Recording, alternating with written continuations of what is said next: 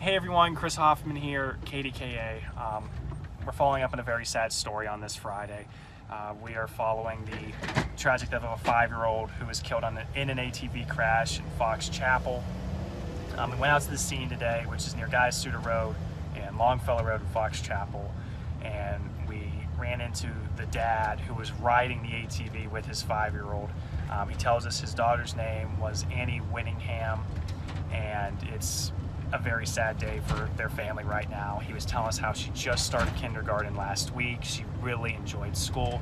She was a loving and caring daughter who, anytime he came home from work, was one of the first people to run up, give him a hug, and ask him how his day was. He and his wife were a little too emotional, it's still very fresh in their minds. They wouldn't sit down and do an on-camera interview, but they did tell us some information. We'll be bringing that to you a little later. They did share some photos with us, so head over to my Facebook and Twitter to see some of those beautiful images of 5-year-old Annie Winningham. Her smile just absolutely stunning. He did say the other daughter, the 8-year-old, her name is Sadie, and she was also involved in the crash. She's out of the hospital, and physically she's doing better. Obviously there's a lot she's going to start going through with the loss of her sister.